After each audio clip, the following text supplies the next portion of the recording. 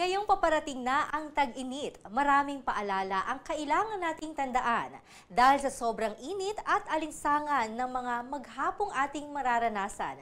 Dapat lang na paghandaan din natin ito.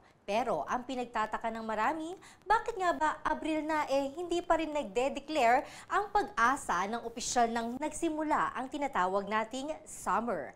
Pag-usapan natin yan ngayong araw dito lang sa DOSTv, Science for the People.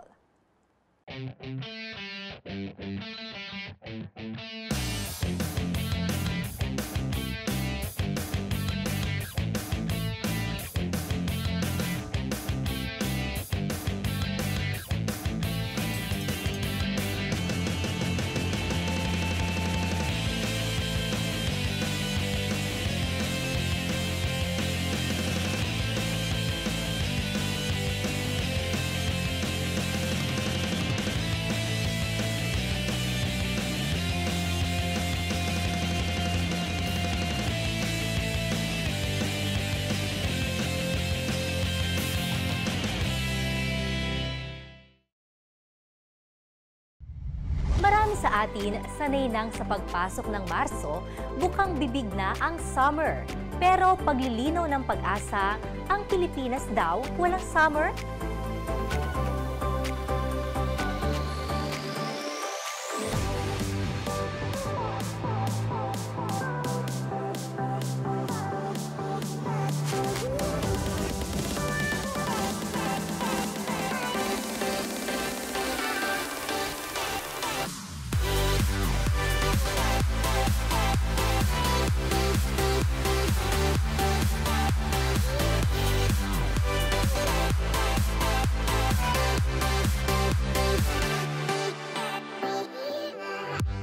So ako po si Annalisa Solis, Senior Weather Specialist po ng Pag-asa. So ako po yung Officer in Charge ng Climate Monitoring and Prediction Section. So sa ngayon po, hindi pa po nag-a-announce officially ang Pag-asa na start na ng tag-init o yung tinatawag natin dry season.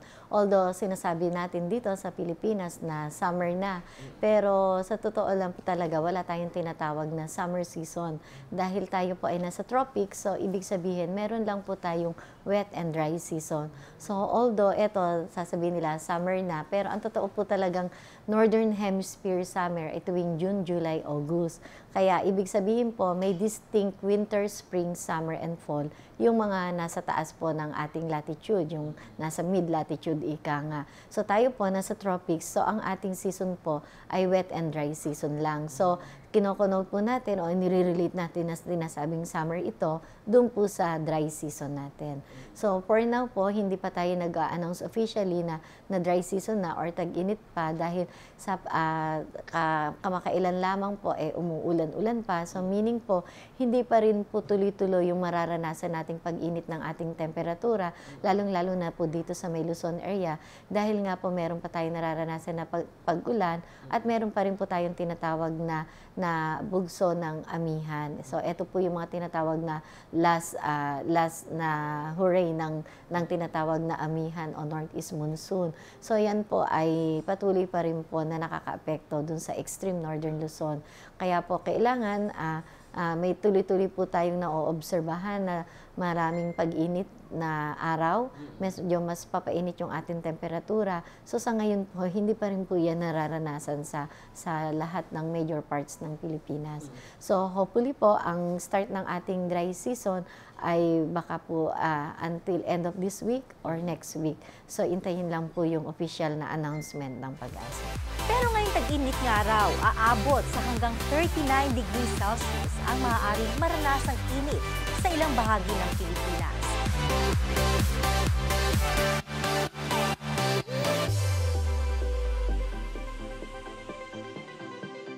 So usually po sa nakikita natin ngayon pong taon na ito, nakikita po natin na medyo short yung ating dry season.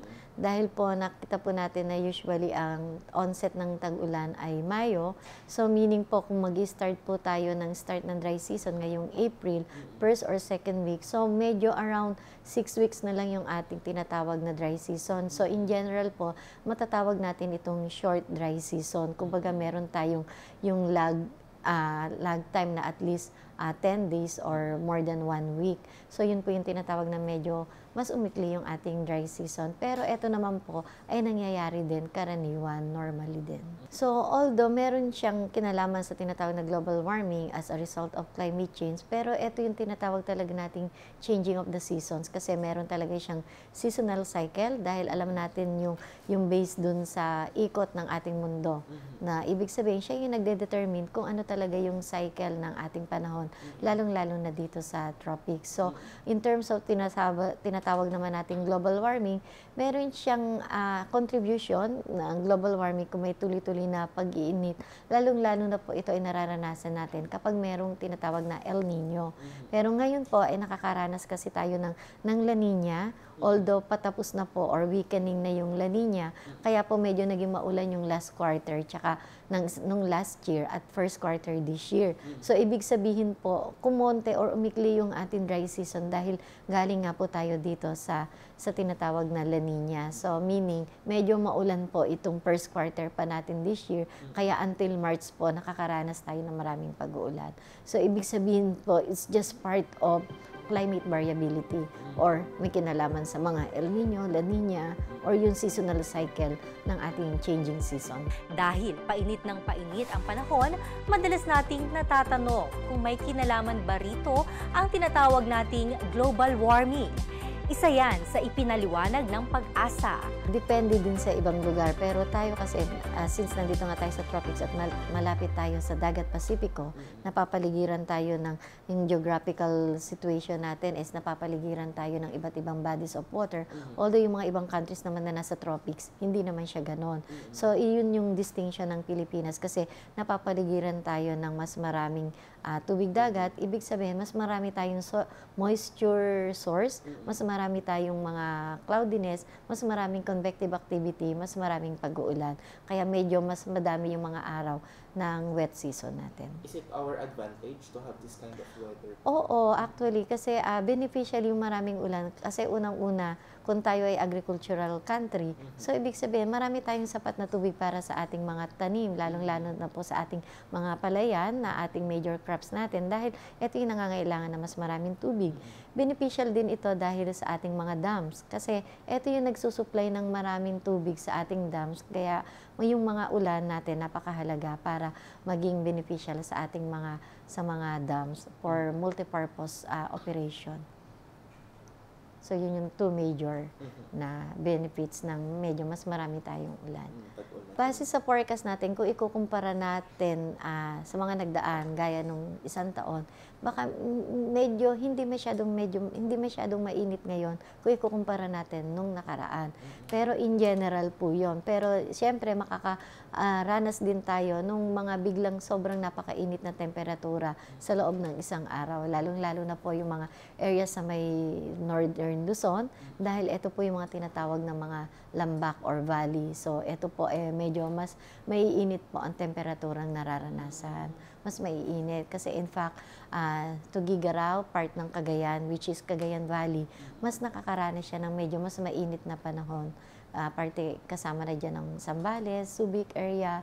So yung mga areas pong yan medyo masyadong flat at masyadong mainit sila.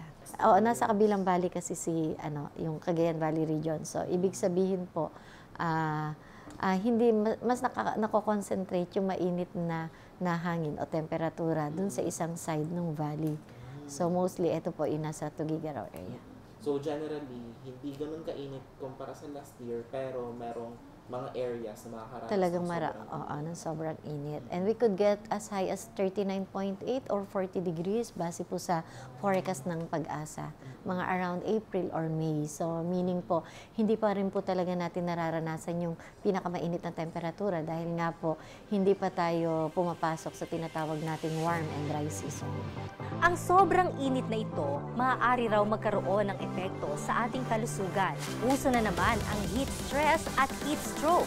Kaya naman, iba yung pag-iingat ang paalala ng pag-asa. So, syempre, tinatawag natin tag-init na naman, dry season na naman. So, meaning, andyan na naman po yung mataas na mga incidences ng medyo mas mainit na temperatura that could result sa mga health risks natin. So, unang-una, lalong-lalo po apektado dyan yung mga tinatawag nating mga occupational hazards na mas mataas po ang risk nila. Ito po yung mga tinatawag nating mga magsasaka at yung mga construction worker. So, napakahalaga po ito dahil siyempre po, dry season, mas maraming nagsasaka, nagtatanim, mas maraming nagko-construct dahil walang bagyo or walang baha. So, ito po sila yung mataas ang risk po dito sa sobrang extreme temperature or extreme heat, no? So, pwede po silang makaranas ng mga tinatawag na heat stress, heat stroke. So, kailangan po yun ay paghandaan natin. So, unang-una, sinasabi natin, uminom daw tayo lagi ng 8 glasses of water. So, yun yung normal, regular. So, ibig sabihin, kung sobrang init, dapat more than 8 glasses of water yung ating inumin. Bawasan natin or iwasan natin ang pag-inom ng alcohol. Dahil itong alcohol, nakaka-dehydrate. Ayan, so yung mga coffee, nakaka-dehydrate din po yan. So, kailangan iinom pa rin talaga tayo ng mas maraming fluid or tubig. So, bawal, hindi naman po bawal, pero bawasan lang din natin yung pagkain ng maraming karne or meat during dry season. Kasi, syempre po, mas mahihirapan tayong mag-digest. So, ibig sabihin po, mas kinakailangan maraming energy yung kinakailangan. So, mas mahirapan po tayo. So, pwede po tayong magkaroon ng mga medyo sakit sa ating katawan. So, kagaya po ng hindi tayo pagpapawisan, no, sweating, yung po yung mga symptoms ng mga heat stroke. Yung pagkahilo, dizziness, magkakaroon ng mga heat cramps, yon. So, yung mga minsan sobrang sakit ng ulo, and may mga nagsusuka, ganon. And also, yung mabilis yung tibok ng ating heartbeat. So, kailangan, pwede nating maiwasan itong mga ito. Iwasan natin yung paggamit ng mga makakapal na tela, ng mga damit, yung don't wear thick clothes, so yung mga ganon. So, gumamit ng mga protection, mga eyeglass, sa ating mga skin, mga sunscreen, yon. So, mag-take kayo ng cool shower. Huwag yung mainit na shower, syempre, para hindi tayo mas mainit. So, ganon. At isa pa, ilimit natin yung mga outdoor activities natin. So, iwasan natin yung oras between 10 a.m. to 3 p.m. So, yun po yung napakalakas ng sinag ng ating araw. So, yun po yung iwasan natin. So, ito po yung mga tips natin tuwing ganitong tag-init. Kaya naman, ngayong tag-init, bago tayo umariba sa arawan, lagi nating tatandaan ang pag-iingat sa ating pangangatawan.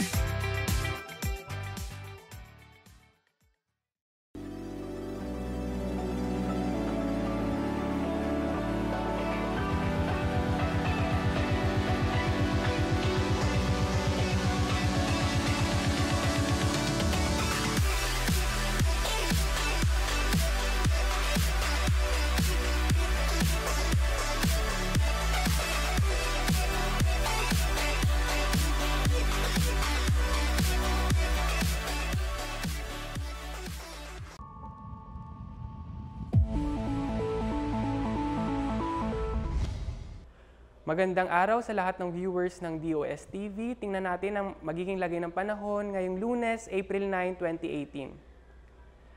Sa kasalukuyan, ang weather system na nakakaapekto sa ating bansa ay ang tail end ng cold front na kung saan ito ay magdadala ng maulap na kalangitan na may kalat-kalat na pagulan at pagkidlat-pagkulog, particularly dito sa may Southern Luzon at Eastern Visayas. At para sa mas detalyadong impormasyon, makakaranas ng maulap na kalangitan na may kalat-kalat na pagulan at pagkidlat-pagkulog ang lugar ng Aurora, Quezon at Bicol Region. At sa nalalabing bahagi ng Luzon ay makakaranas naman ng bahagyang maulap hanggang sa maulap na kalangitan na may mga pulo-pulong mga pag-ulan sa dakong hapon o gabi. At para naman sa agwat ng temperatura sa Metro Manila ay from 24 to 33 degrees Celsius, sa Lawag, 23 to 34 degrees Celsius, sa Tugigaraw, 22 to 29 degrees Celsius, at sa Legazpi, 25-32 degrees Celsius.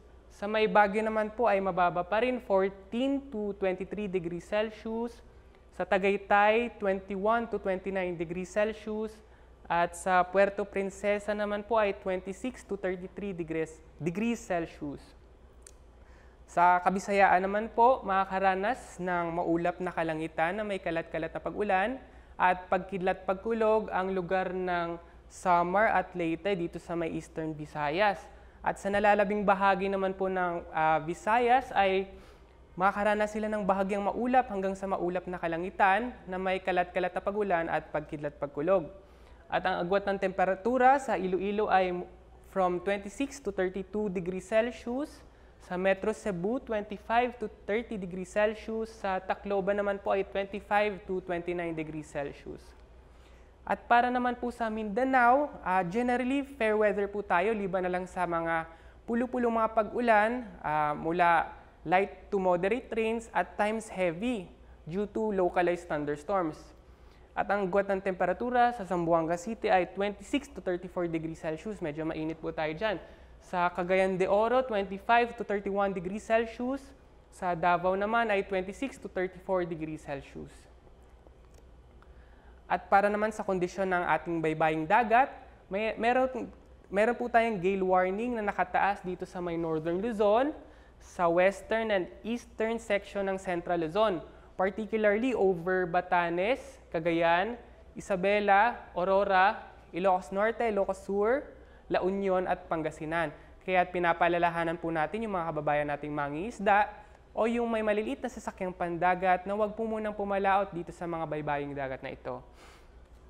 At para naman po sa 3-day weather outlook, dito po sa Kamaynilaan, makakaranas po tayo ng bahagyang maulap hanggang sa maulap na kalangitan na may kalat-kalat na pag-ulan po. At ang agwat ng temperatura po natin ay 25 to 34 degrees Celsius. Sa Baguio City naman po, fair weather din. Liban na lang dun sa mga panandali ang buhos ng ulan, dulot ng localized thunderstorms. At ang agwat ng temperatura po natin, medyo malamig pa rin po tayo, 15 to 24 degrees Celsius. Sa Legazpi naman po, from now hanggang bukas po, asahan po natin na maulap ang mga kalangitan na may kalat-kalat na pag-ulan at pagkidlat-pagkulog pa rin dahil dito po sa tail end ng cold front na umiiral. At ang agwat ng temperatura natin ay 24 to 32 degrees Celsius. From Wednesday to Thursday, improving weather po tayo dyan. Sa Metro Cebu, generally fair weather pa rin po tayo at ang agwat ng temperatura ay 25 to 32 degrees Celsius. Sa Metro Davao din po, magiging bahagyang maulap hanggang sa maulap ang mga kalangitan na may pulo-pulong mga pag-ulan. At ang agwat ng temperatura po natin ay 25 to 33 degrees Celsius. Ang araw po natin ay lulubog mamayang 6:09 p.m. At yan lang po ang latest dito sa Weather Forecasting Section. Ezra Bulkerin. DOSTv would like to thank Filipino Creazione de Mano Incorporated. Visit their showroom at ground floor lobby, PSM BFI Building, 318 Santolan Road, West Crames, San Juan City. SciTev, the world's leading source of reliable and authoritative news, views, and analysis on information about science and technology for global development. Visit their website at www.sidev.net. Excited na rin ba kayo sa summer vacation? Ang mga chikiting, excited na sa swimming at araw-araw na paglalaro sa labas ng bahay. Pero muli, paalala namin sa inyo mga momshies, ingat-ingat pa rin dahil sa tindi nga ng init, maaring kalusugan natin ay maapektuhan at mapasama. Pero gayon pa man, let's enjoy the sun this summer.